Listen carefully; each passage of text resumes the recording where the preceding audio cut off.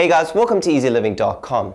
The other day I had to renew my healthcare policy, and to be honest, I just signed the piece of paper without actually knowing what I've bought.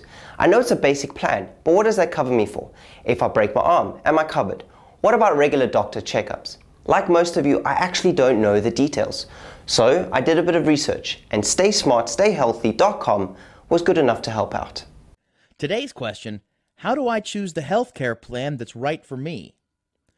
The simple answer is, to make the right decision, you need to ask yourself the right questions to assess your needs. Ready? Then take a good look at yourself and let's get started. Do you want basic or more comprehensive coverage? Basic plans protect your finances in the event of a major illness or injury. They're not designed to cover more routine medical expenses. That's why monthly premiums are lower. Let's say our friend Gary, who is usually very healthy, has an unfortunate experience while ballooning over the Alps. His basic plan would help save him from financial ruin by covering most of the major medical expenses he incurs. More comprehensive plans often include things like immunizations, checkups, and maternity care, but monthly premiums are higher. They're a good choice for people who expect to seek medical care more often. How much can you spend? Balancing cost and coverage is the key. Find out the plan's deductibles, co-pays, and the maximum amount of benefits you can receive over your lifetime. Know what your money is buying. Are you single or married? Do you have children? Picking the right insurance is a lot like buying a car. Is a two-seater all you need, or will a van be a better choice on the road of life? Are you planning to have children? Then you need maternity coverage.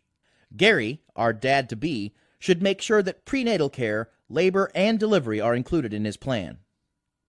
Does anyone who will be covered need prescription medication frequently? If so, a prescription drug benefit could be important. If the plan you're considering doesn't include it, you might want to purchase a prescription drug option or rider. Is your doctor part of the plan? Many plans cover a network of providers.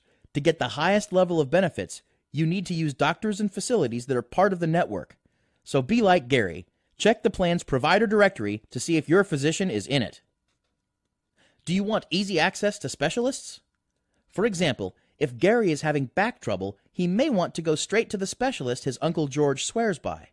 Some plans would require him to get a referral from his primary care physician. And if the specialist isn't part of the network, some plans require him to pay a much higher portion of the cost.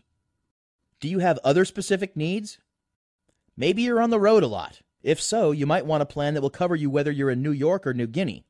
Or maybe you need coverage for mental health or nursing care. Now's the time to think about it. How can you find out more? Attend employee meetings about your plan, go to seminars that are offered, and use the insurance company's website as a resource.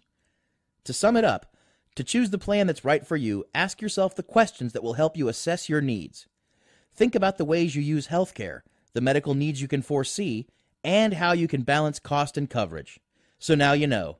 Until next time. Well, now you guys know what kind of questions you need to ask yourself when choosing a healthcare plan. Two other things I would suggest to you guys is both your age and what kind of lifestyle you lead. If you're younger, you won't need the same healthcare plan as someone who's older. And are you someone who's into extreme sports, for example? Snowboarding, skydiving, that kind of thing. Somewhere where you might be prone to accidents. Consider this when choosing a healthcare plan.